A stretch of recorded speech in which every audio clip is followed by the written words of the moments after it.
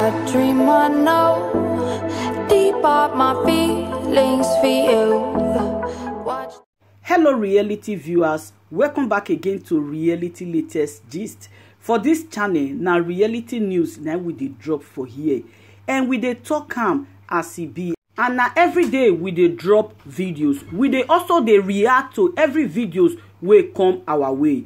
If today na the first time we say you dey come across our channel, you are highly welcome. Thank you very much for stopping by. And if you are returning subscribers, God bless you for always coming back to watch our videos.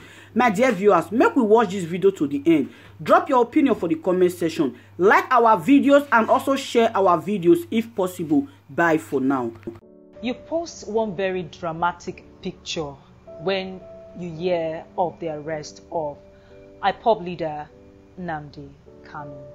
Very dramatic picture. You raise your hands into the air and you begin to thank God for what you say happened at that moment. What did they go through your mind? He said on Radio Biafra that if they see me, his boys, they should behead me and kill all my children, destroy my home. And you know, I played it down, but I put my life in the hands of God, that of my family. Because I was asking myself, has it gotten to this? That you cannot hear, voices that are not saying, no, we can't go this way. I'm older than him. I saw the Civil War. He didn't see the Civil War. I know what we went through. I didn't go to school during the Civil War. I was in primary 5, when war started in 1967. And after the war, I started again in primary 5. I went back to started in primary 5. And I understand what played out, the casualties, the pains, the tears, the losses. My father lost his business for that 3 years. And we said, do we have to go through this way again? I haven't seen it all, because I know what he does not know. I have seen what he has not seen. I have the experience. So, has he come to this that if you have dissent voices, then the person will have to be killed? That's why I knelt down. He's here. He said I knelt down. He could have been worse. Many people died. Killed many people. I said, no, I'm not celebrating there. I'm just thanking God that at least I may be a little bit free. That was what led to them. Again, I'm looking at the big picture too. Do we have to go this way again? Because my people will say, if elders are not at home, children may wear snakes and call it necklaces. So if not Biafra, how you go propose, say, make these issues of marginalization where the Southeast they complain about, and indeed other regions, other ethnic groups they complain, how you go propose make them solve this issue? The only thing I want federal government to do is to give Igbo people additional states. I've been advocating for that for years now. Just one state. Because we work hard in this country. We built Abuja. Sizable number of Abuja, we built it. If all the governors gather here in Nigeria, all the 36 governors will be the list, 5. Others have 6. One zone has 7. When they give us that 6th one, I'm going to be the governor. Let me go be the governor. I don't work for it. It means that immediately we'll have 6 governors. We'll have senators. We'll have more House of Rep members, 3 more senators, 6 or 7, 8 House of Representatives. 1 state assembly. 1 state capital.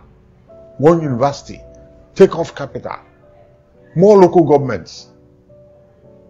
So many things will open up. 12,000 jobs will be created immediately. So up next, later this month, is the trial of Nnamdi Kanu. So groups like Haneze, Igbo, and others don't talk say. Now something we must happen on a fair note. It must be a fair trial. Wait till you get to talk about that. Well, we are all preaching, but they have weighty evidence. Given what he said and what happened, do you think that they're going to blame all these boys in the south? It's about this destruction and killing of policemen and burning of police formations on those boys? He's their leader. They will bring these things before him. They will bring Gulag case before him. Bring so many things. They will bring some of these videos I showed you now. You will see himself talking. So it's an evidence. You sold yourself out. That's the way it's going to go.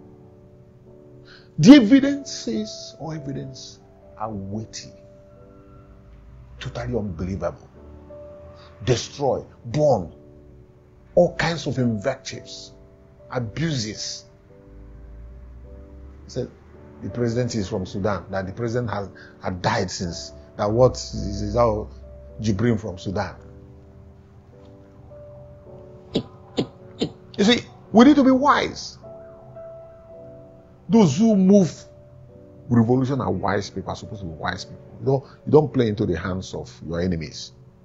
Because once you are taken away as the leader, your followers will just scatter. So you don't think, say, IPOB will recover from this? I wouldn't know. Maybe maybe it's not necessary.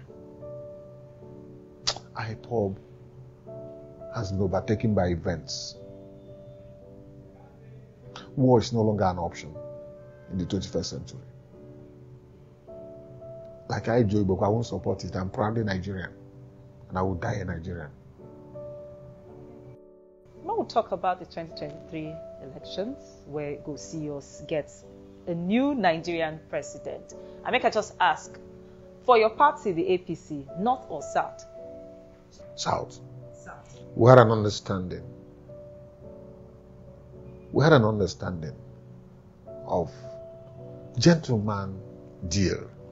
North South. It's settled. So power comes to the South, but I don't know where it's going. If Southeast had played their politics, this is their time. But they refuse to engage with other people. They tie their hands with PDP.